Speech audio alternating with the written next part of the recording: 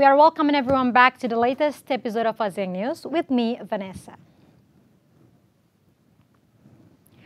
Malaysia ex-Prime Minister Najib begins final bid to set aside one MDB conviction.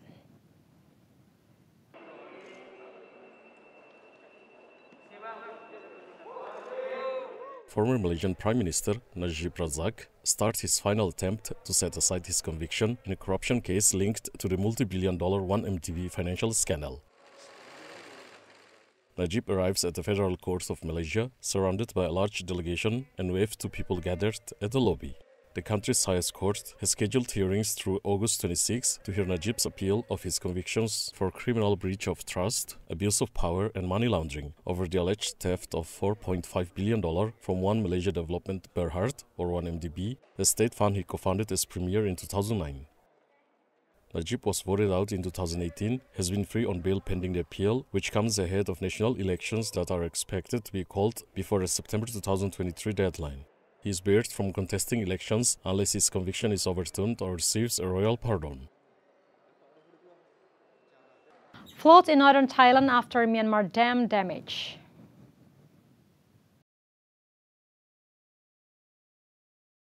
Local media reports a dam breach in Myanmar causes chest-high floods in border areas of northern Thailand.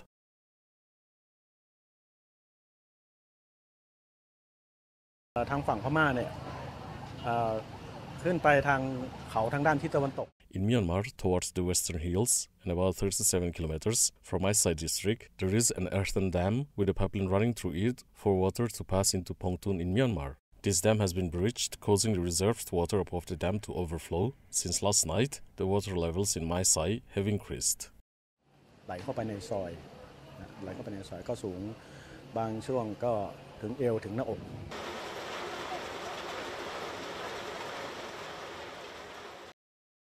Footage filmed by local broadcaster TPBS shows relief personnel wading through flooded streets to distribute food to stranded people in their homes around Maesai district in northern Thailand. Flood water also inundated parts of border town of Tachi Lake in Myanmar. There were no reports of casualties. Officials say the dam on the Thailand-Myanmar border overflowed due to heavy rain generated by passing tropical storm Mulan. They were seen inspecting the dam and swirling muddy water from viewing platforms. Floods from Myanmar dam swept away people's belongings and vendors stalled in Thailand village. A live stream video on Facebook shows a flash flood caused by a dam breach in Myanmar as it swept through a street in northern Thailand, sweeping away people's belongings and even a vendor's stall.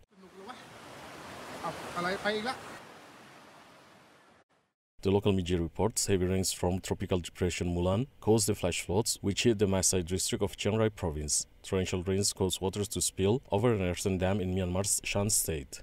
The social media user documented the rising flood waters in front of his home. Meanwhile, local media Thai PBS reports the water, which has mostly receded, inundated more than 2,000 households in Maesai. A Thai official says the dam located 37 kilometers north of the border was breached, causing waters of Sai River to rise rapidly, triggering the flood.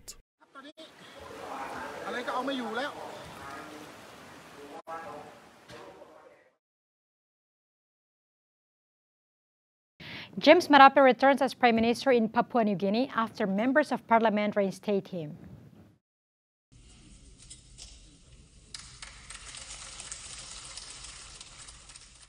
James Marape is swearing in as the Prime Minister of Papua New Guinea after lawmakers in the new parliament returned him unopposed to the post.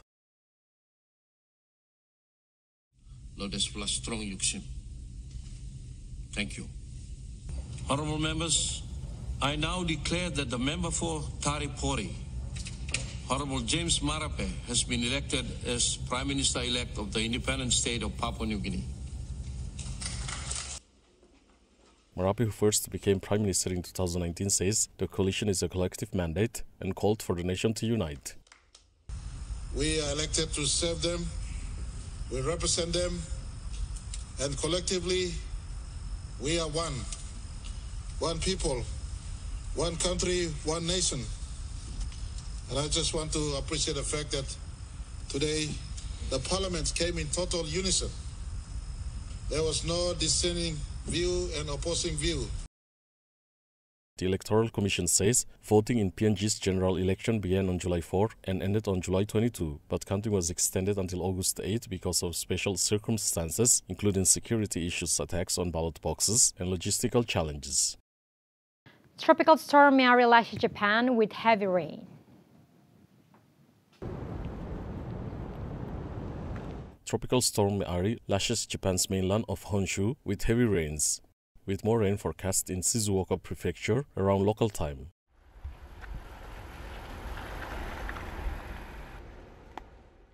Japan's Weather Bureau says Mary is forecast to dump as much as 300 millimeters of rain on parts of central Honshu, threatening to disrupt the country's bon holiday period when many Japanese take trips to visit family.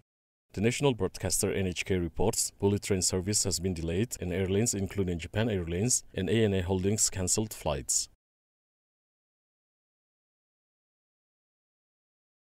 Myanmar court to hand down verdict on several corruption cases against Suu Kyi.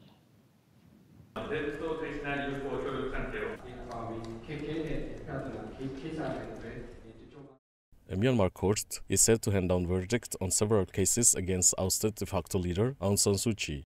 Each case carries a 15-year sentence.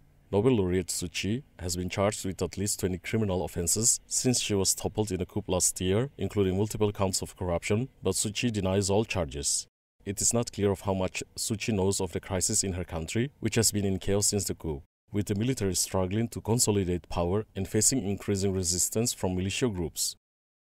The Nobel laureate was arrested during the military coup early last year and has been found guilty of several comparatively minor offenses so far, among a multitude of charges that carry combined prison sentences of almost 190 years.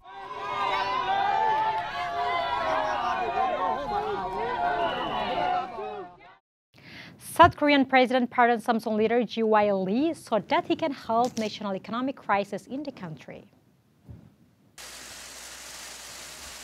The Justice Ministry says South Korea's President Yoon Suk-yeol grants a pardon for Samsung Electronics Vice Chairman Ji-Wai Lee so that he could help the country to overcome a national economic crisis. 경제활성화를 통한 경제 위기 극복을 위해서 With an urgent need to overcome the national economic crisis, we carefully selected economic leaders who led the national growth engine through active technology investment and job creation to be pardoned. By giving them a chance to take part in economic development once again, we would like to maximize our efforts to overcome the economic crisis. 동참하는 기회를 부여함으로써 경제 위기 극복의 효과를 극대화하고자 하였습니다.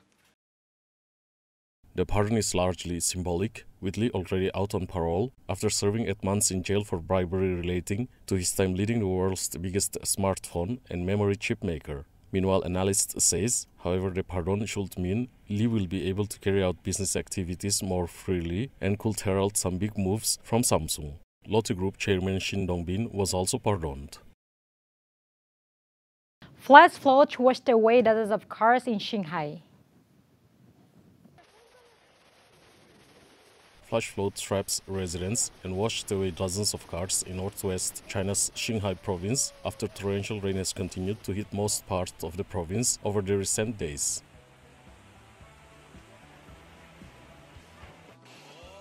In Hualong County of Haidong City, a vehicle maintenance workshop located in the low-lying area saw some 30 cars washed away by torrents. Firefighters rushed to the site and evacuated the stranded residents to safety and have helped move out the vehicles stuck in the mud with trailers. Local authorities say, fortunately, no casualties were reported in the flash floods apart from a few damaged cars.